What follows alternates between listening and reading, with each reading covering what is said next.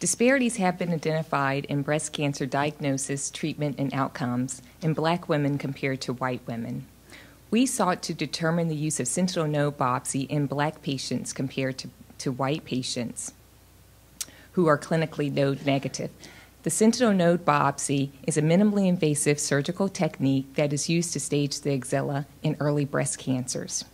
The sentinel node biopsy was developed to prevent major complications associated with axillary lymph node dissection.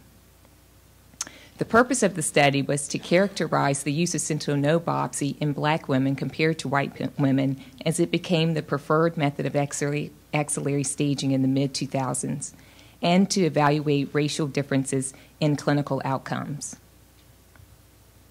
Using the SEER Medicare database, we began with an initial cohort of over 51,000 women with invasive breast cancer diagnosed between 2002 and 2007, with fee-for-service coverage and no evidence of distant metastasis. Of this cohort, we studied 31,274 patients who were pathologic node negative and had a documented axillary surgical procedure. Of the 31,274 patients, the median age was 74 years, 4% of patients were Black, 75% of patients had T1 tumors, 62% of patients had a lumpectomy, and 73% of patients had a sentinel node biopsy. For sentinel node biopsy, the median number of nodes removed was 2, and for axillary node dissection, the median number of nodes removed was 11. The use of sentinel node biopsy in Black patients was 62% compared with 74% in white patients. Again, these are pathologic node negative patients. And in other races, the use of sentinel node biopsy was 65%. The overall use of sentinel node biopsy was significantly higher in white patients compared to Black patients, with an absolute difference of 12%, which was statistically significant. As expected, the use of sentinel node biopsy increased from 2002 to 2007 in both Black and white patients. However, this racial disparity persisted even as it became the preferred approach.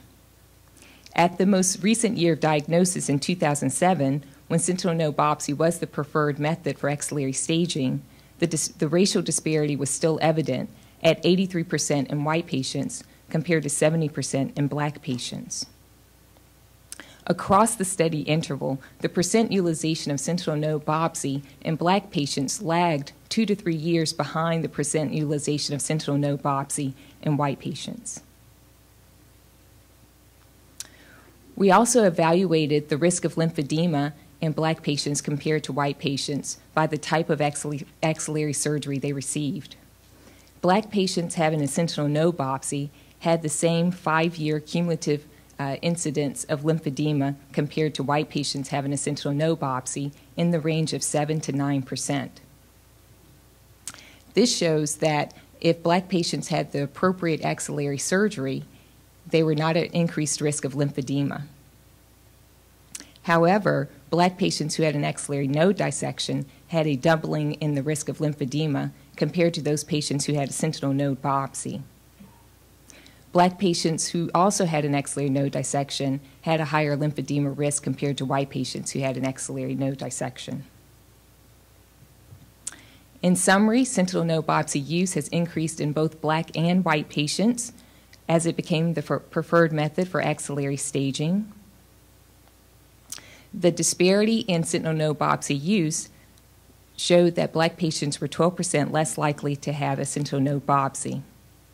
This disparity in sentinel node biopsy use translated to a doubling risk in the lymphedema that Black patients received, as they were more often to have an axillary node dissection.